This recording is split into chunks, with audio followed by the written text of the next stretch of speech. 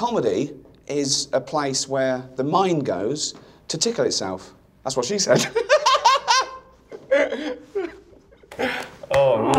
Welcome to WatchMojo, and today we're counting down our picks for the top 20 TV crossovers of the century so far. What, you went? Yeah. When? Over spring break. What could I do? 2 days after I got that invitation, I was on the set of Cougar Town, Jeff. Cougar Town. For this list, we're looking at the most exciting times 2 or more shows united on the small screen since the year 2000.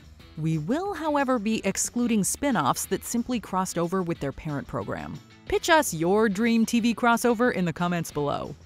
Number 20. Daredevil, Jessica Jones, Iron Fist, and Marvel's Luke Cage, The Defenders. One episode just isn't enough to do this team-up justice, so they got a whole series instead.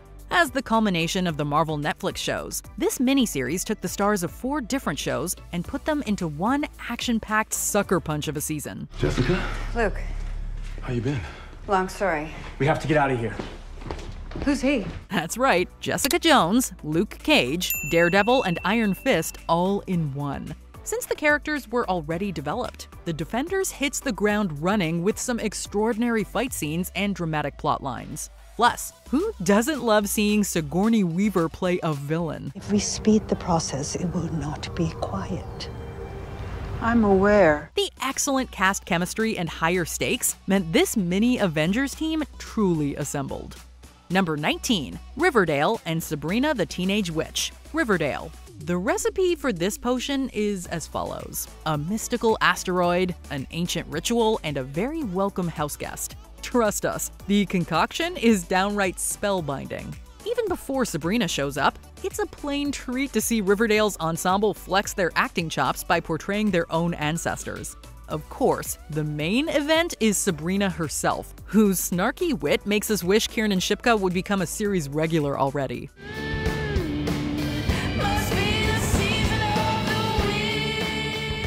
Well.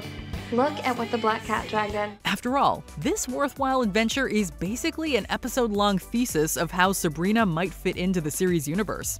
Thankfully, this wouldn't be the last time Riverdale needed a true witch. There is no death for witches. Only transformation. Number 18. CSI Trilogy. CSI Miami, CSI New York, and CSI Crime Scene Investigation. It'd be very difficult to say without first taking a look at the evidence. We'd love another set of eyes on it. I'll be there as soon as I can. Across 3 shows, 3 cities, and 1 very nasty homicide, this multi-part case proved nothing is more gripping than a fictional crime scene. Though it aired as one continuous story, the most impressive aspect of this crossover is how well each show managed to sustain its own unique relationships and conflicts. The distinct visual identity and flashy transitions from each episode are all still intact. It's just that the case doesn't wrap up in tidy fashion like you would expect. Instead of going for bigger, this keeps things intimate by almost solely relying on Lawrence Fishburne to hold the sprawling cold case together. How can I go back after everything that's happened? All you have to do is walk through the door. As expected, he does it without breaking a sweat. Number 17. Static Shock and Batman Beyond. Static Shock. There's no time like the present for a good old-fashioned superhero team-up. Or the future, if you want to get technical. When Static suits up with Batman to save a kidnapped hero, it comes with a few stipulations. First, we don't have guests here. And second, I'm Batman. And I'm Beyonce. Well, whoever you are, you don't belong here. For example, Terry McGinnis is the man in the suit, not Bruce Wayne, and they're trying to rescue an aged-up version of Static himself. Fortunately, even 40 years in the future, both Terry and Virgil prove that youth, spandex, and crime fighting are a heroic package. Got a plan? Go down there and fight real hard? That's what I was thinking. And I don't even have a mentor. Smashing the commentary of Static Shock with Batman Beyond's chic aesthetic is a winning combination in every way. Though, from these shows, that's hardly shocking. Number 16. iCarly and Victorious. I Party with Victorious. In order to expose a cheating boyfriend, Carly Shay and the rest of her pals end up on a first-class trip to a Los Angeles house party. There, they run into a clique from Hollywood Arts, and the rest sings for itself. When he gave you yours, did he say, It's one of a kind, just like you? Even with so many characters, it feels like everyone still gets a moment to make it shine. Trina is still Trina, Spencer is still Spencer, but now they have more zany weirdos to bounce gags off of. By the end, it truly feels like these characters could be friends. Though really, the entire special is worth it just to hear them blend their theme songs at the end. When I make you shine, just leave it all to me. Number 15, Cougar Town and Community. Cougar Town and Community. And the award for most subtle crossover ever goes to these guys. In an innocuous scene, Community jokes that Abed's obsession with pop culture landed him a gig as an extra on Cougar Town. This morning I saw this big billboard and it said cheap tickets to Hawaii, and I thought, yeah, why not? Why didn't I just max out my credit card and just go to Hawaii? The catch? That's exactly what happened. In the season 2 finale of Cougar Town, Abed is sitting in the background continually pulling focus. But, hilariously, it's never overtly mentioned.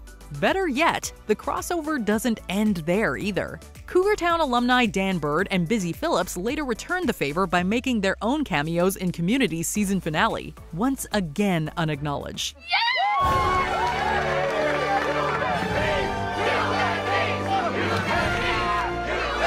This Easter egg of a crossover is just the kind of meta humor that's made both shows bona fide cult hits. Number 14, Lilo and Stitch the Series and Kim Possible. Lilo and Stitch the Series. It's a fairly normal day in Hawaii. That is, until some non-natives add kidnapping Stitch to their itinerary.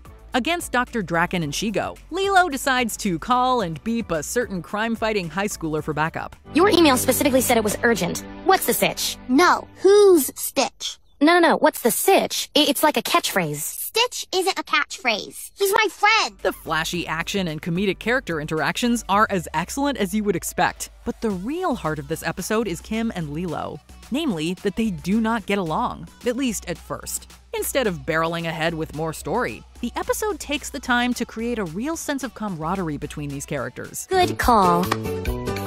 Now that that's taken care of, you guys want to go to a luau? Well, they say I can do anything. Add in Jumba hilariously mistaking Rufus for one of his creations, and it's safe to say this experiment was a total success. Number 13, Bones and Sleepy Hollow. Bones and Sleepy Hollow. Fact meets fiction in this genre-defying mashup. Who are you and what are you doing in my laboratory? Is there a cosplay competition going on that I wasn't invited to? Even though these teams are years apart, they make a surprisingly formidable alliance. At least once the time travel is explained. The supernatural elements, or lack thereof, are a delightful source of comedy as the casts get to know each other.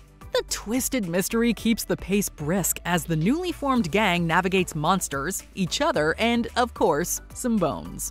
Our only complaint is that Ichabod and Abby couldn't stay longer. Though, to be fair, it's literally a matter of time until they meet again. If colonial Americans had Greek fire, why didn't they use it during the battles of the Revolution? And you still haven't sufficiently explained how you came across Washington's letter. Go, monsters. Number 12, Phineas and Ferb and the MCU. Phineas and Ferb. Ferb, are you expecting someone? Not them. There may be 104 days of summer vacation, but finding time to save the world is still a big ask, even for this pair of young geniuses. Still, they're the only ones capable of such a feat after Dr. Doofenshmirtz's Innator robs Earth's mightiest heroes of their powers. If it didn't spell the end of the world, we'd almost be proud of Dr. D. As out of left field as this crossover might seem, Marvel characters actually completely work in the zany universe of Phineas and Ferb. The classic city-stomping action at the end has enough charm and gusto to make it all more than a worthy way to spend a summer afternoon. And now, behold the destruction of the entire tri-state! Hey Ferb, is that our space station? This episode could lift Mjolnir, that's all we're saying. Number 11, Archer and Bob's Burgers. Archer. For fans of both shows, this one is a heck of a treat. While it is an episode of Archer, we actually start off at Bob's Burger Shop with Bob's family, his voice, and even his mustache. Of course, though, we quickly realize that's not Bob behind the grill. It's an amnesiac Archer. Yes, you can rub them, but just please don't hurt my family. Come in, we're not robbers. Oh, well then what do you want? You. Alongside the suitably hilarious Bob's Burgers cameos, this twist works so well because both leading men are voiced to perfection by the fantastic H. John Benjamin. The behind-the-scenes wherewithal that went into this gag makes it clear that the show knew exactly what it was doing. There may not be another crossover, well, ever, that plays on expectations quite like this. What I am gonna do is find out who this Archer jerk is and why Russian people want him dead. I'm also probably gonna do a spa weekend. Number 10, episode 2.4, MasterSlave.aes, Mr. Robot and Alf. Puppets and cybercrime don't usually go together, but that's kind of the whole point of this trippy sequence. A comatose Elliot hallucinates himself inside an 80s sitcom, complete with a stage-like setup, a laugh track, and, of course, an appearance from Alf himself.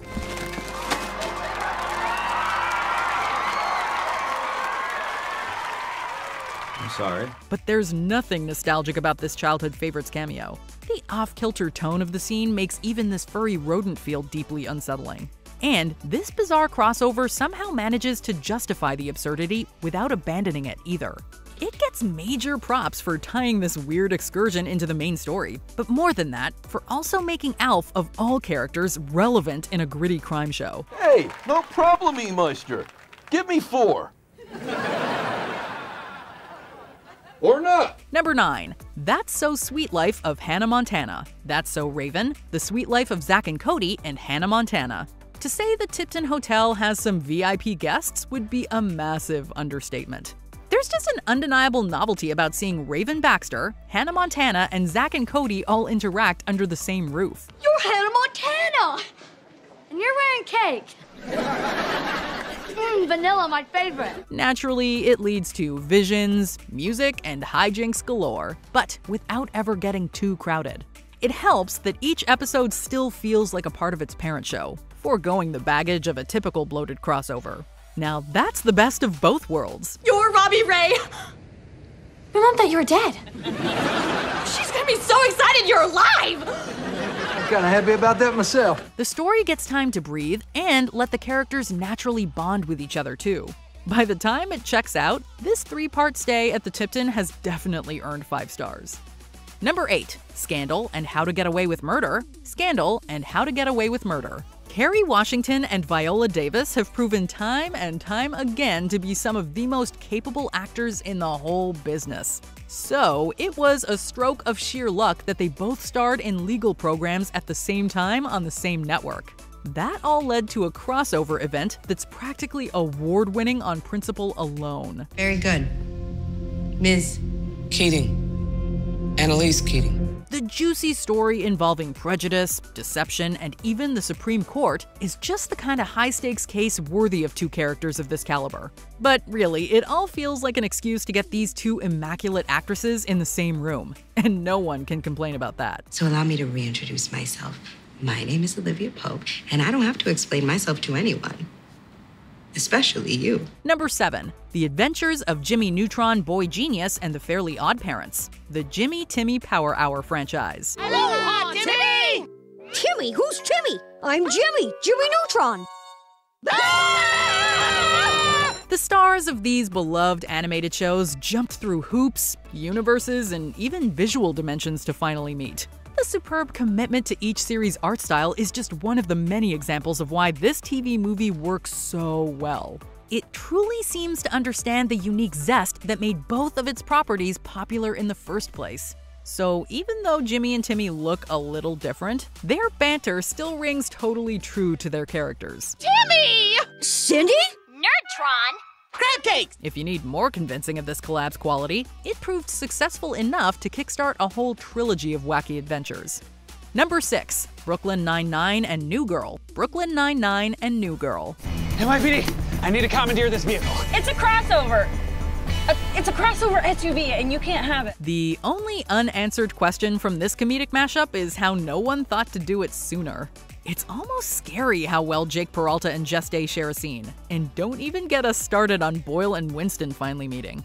But probably the best part of these charming cameos is that they don't detract from what are overall pretty normal episodes. The tidbits enrich the story without overtaking it, which makes the shows feel more like organic parts of the same world. Okay, then name one law. Don't kill people, That's on me. I set the bar too low. Look, can you please just get out? Okay, you can drive, but I'm not getting out.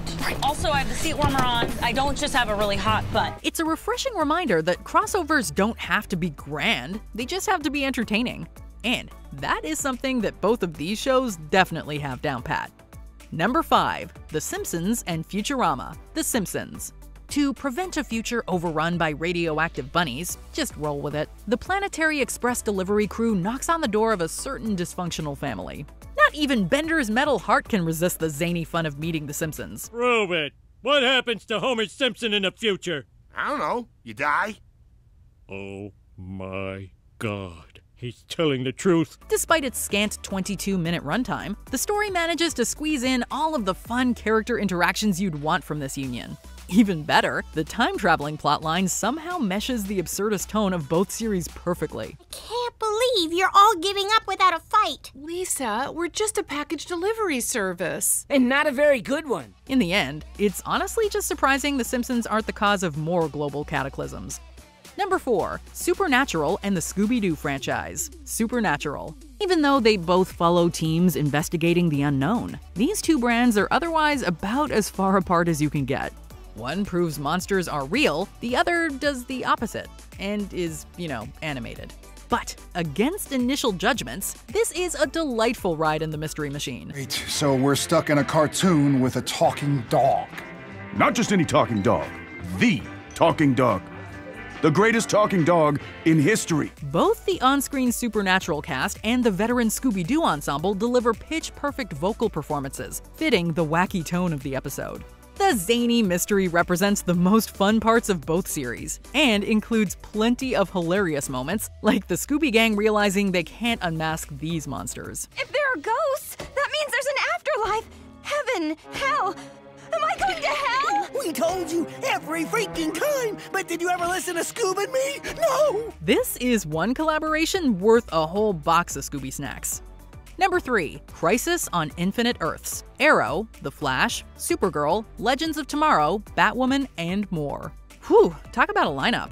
The CW spent nearly a decade assembling a Justice League of sorts on the small screen, and it paid off with one of the most ambitious crossovers of all time. Holy all-star squadron. Hi, how are you? Ralph Dibny, elongated man, ready to help kick butt. Ignore him. It's his first crossover. A staggering 5 shows joined forces for one epic supersized saga. And they weren't even the only ones. The multiversal storyline allowed cameos from every corner of the DC universe. And the scale of the conflict is totally worth the effort. He sacrificed everything for this new world, and we will not fail him. We will not fail this world. High-stakes action and a truly outstanding roster of characters makes this feel like a comic book in the best way possible. This is more than a love letter to the Arrowverse. It is a celebration of everything DC does best. Number 2. The X-Files and Cops. The X-Files. From the shaky opening moments to the somber closing credits, this is unlike any other case Mulder and Scully have ever investigated. After all, nothing grounds the world of X-Files more than actual cops. Mulder, have you noticed that we're on television? I don't think it's live television, Scully. She just said. But it's a camera and it's recording. Shot in the style of the police enforcement docuseries, the grainy quality transforms what could have been a simple monster of the week into a visceral experience that you can't take your eyes off of. Go, go, go! Go, go, go! Hand him above your head! Get him above your head! Go, go, go!